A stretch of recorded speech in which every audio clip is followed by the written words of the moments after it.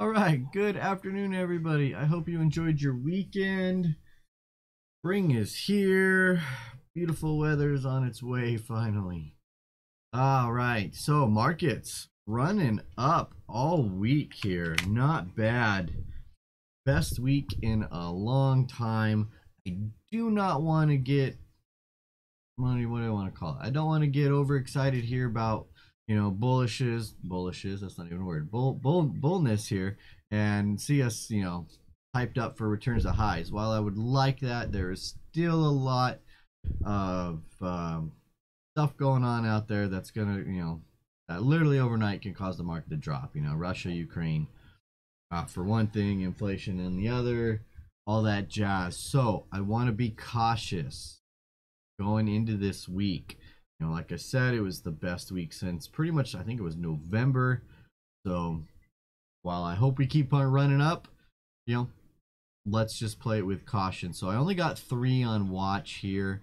And, if markets open red and it looks like we're going to have a bad week, then obviously call an audible, use your best judgment, and search for another stock. But going into this, okay, the first one that I'm looking at here is going to be IYR, right? The real estate ETF. That it took a big hit from its all-time highs, dropped all the way down, right around 97, and has now been building up a squeeze super strong and is pushing back up. We got that 821 crossover. We're closing above the 50-day. The only set of resistance now is that 200-day. So if markets are stay strong, I think we're going to blow right through this and see the 107, 8 retest and head back up. So with this going on here, I am looking at, it's going to be May, okay, May monthly here. IYR is not the greatest liquidity in the weeklies, so we're going to just go all the way to May. This is going to give you 2 months for it to work out if needed. And it's a little illiquid just regardless, so don't give up too much trying to get filled on this. But I'm looking at selling those 94 puts. That is way out of the money. Okay, let me just show you here. Way out of the money, well past the low from recently. So if it continues this trek up, you'll be out of this in no time. It's going to be about an 89 pop, so really good play here. Call it $1. Call it right on the bid. All right, call it $1, and it's less than $1,000 to put on. Okay, and again, like I said, pretty much a 90% pop. Now, if you need to go defined, you can do that. Let's see here, just to show you the credit is not there on a $5 wide. All right, it's 90 cents. So you got to be okay taking a little bit.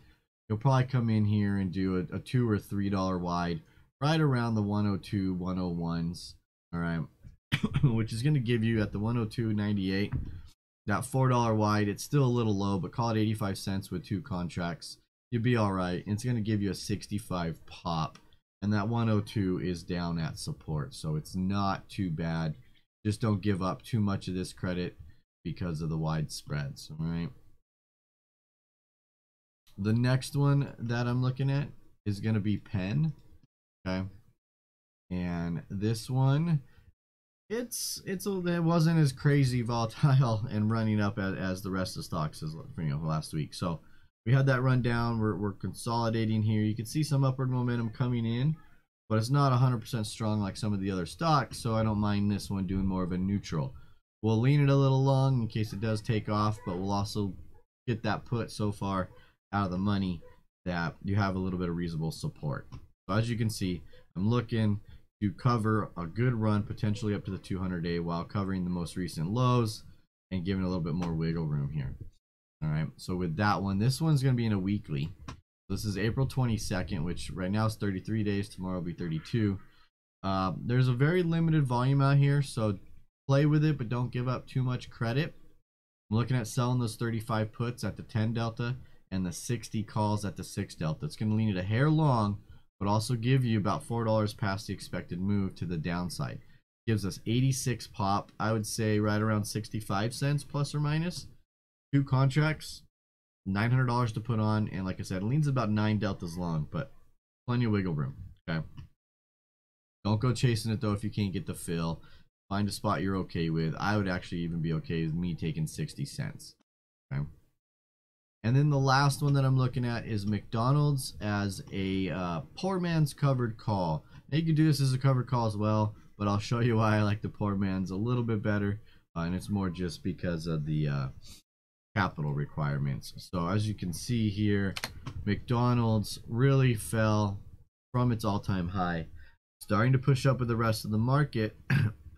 So and a lot of run room to get there. So I really do like this as a bullish play, but only if markets sustain themselves and continue running up. If they fall back down, yeah, with that short call, you can make some, lower your cost basis. But I do like it. I feel like it's dropped a decent amount, and we can start seeing this heading back up. Okay, so the way the poor man's cover call works, what that is you're going to sell a call in a short time frame, and you're going to buy a call in the money on a farther out time frame, and it's still a bullish play. You just write it out to your satisfactory profit, okay, which it will not tell you because it's two different expirations. All right. So what I'm looking at is the April weekly. They are a little wide, so you might have to play with this, but sell that 30 delta. So at this, whoopsie, what did I do? You off and sell the 245 calls. You can be a little bit more conservative, come down here and sell the 250 calls if you wanted, okay, in the April cycle.